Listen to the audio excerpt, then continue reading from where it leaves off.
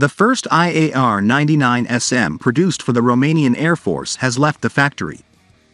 Romanian defense industry page Dacian Draco announced that the IAR-99SM training aircraft developed for Romania has left the production line. The IAR-99SM will be used as both a training and attack aircraft.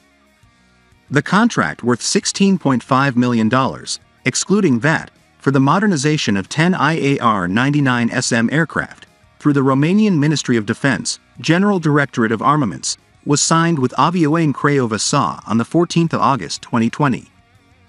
After the agreement was signed, the last aircraft was planned to be delivered to the Romanian Air Force within 48 months.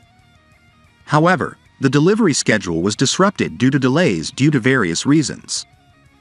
Tests of the first modernized IAR-99SM aircraft started in Craiova, Romania, on December 22, 2023.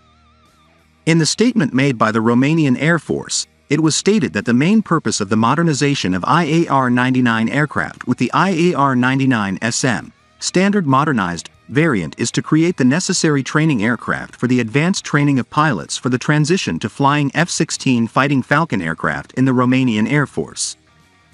In the statement made by Romanian Air Force officials, the reinforcement program also aims to maintain close air support and response capability against low-speed air targets.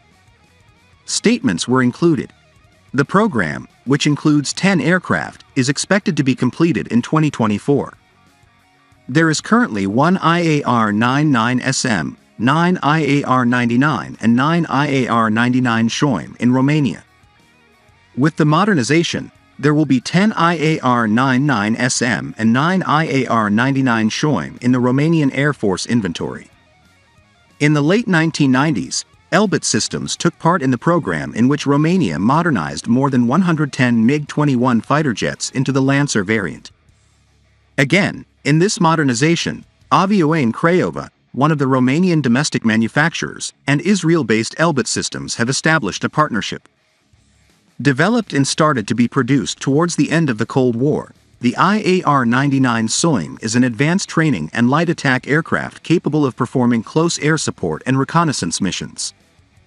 The IAR-99 replaced the Aero L-29 Delphin and Aero L-39 Albatros as the Romanian Air Force's jet trainer aircraft.